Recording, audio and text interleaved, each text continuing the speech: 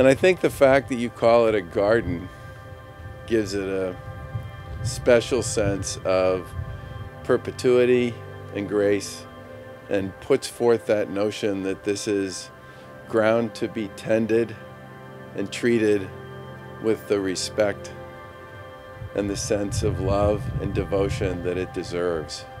And I know I speak for myself and the Lieutenant Governor and everybody on our team when I say how much is those of us who get a chance to participate in this game called democracy, that we all know we sit on the shoulders of every one of these flags behind me, and the families and the stories and the histories that they represent.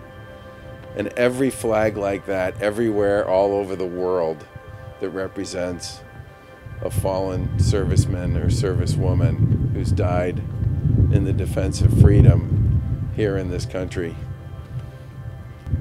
The common line in this is freedom isn't free.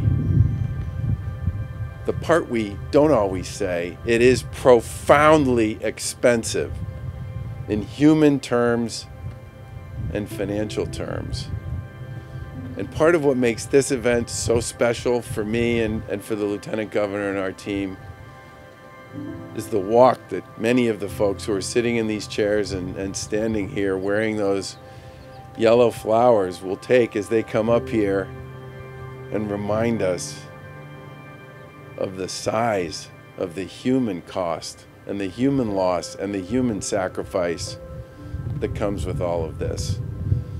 And to those of you who are going to take this walk today, I just want you to know that for me and for the Lieutenant Governor, it is in many ways the most powerful and impactful moment of Memorial Day weekend, and has been every time we've been here to watch you walk up here and speak the name again of your lost loved one. In some respects, it's a constant reminder to all of us that it's more than just it's not free, this thing we call freedom. People pay an enormous price so that the rest of us can benefit from it. And God bless you all. Thank you.